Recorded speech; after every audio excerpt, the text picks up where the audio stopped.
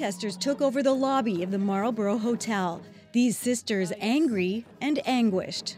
I'm here because what happened at this hotel was wrong. My heart, it just hurt. I was so devastated. I was like, because these things happen all the time. They saw this video posted on social media of an incident on Christmas Day. We're taken in the basement now, apparently.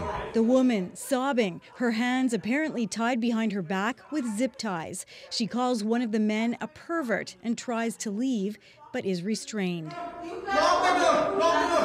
Lock the door! She's trying to run. No one from the Marlborough would talk to us about what happened here on that day, but they provided a statement saying that at about 1 o'clock, an intoxicated female came into this lobby with a knife and started threatening people. They phoned Winnipeg police, who told them to protect our guests and staff, which they did using wrist restraints. Police did come and arrest the woman. She was charged with assault with a weapon.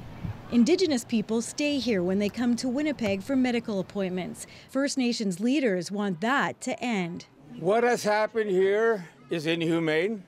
What has happened here is a disgrace. We'll make sure that we will follow up with Health Canada, who puts our people here.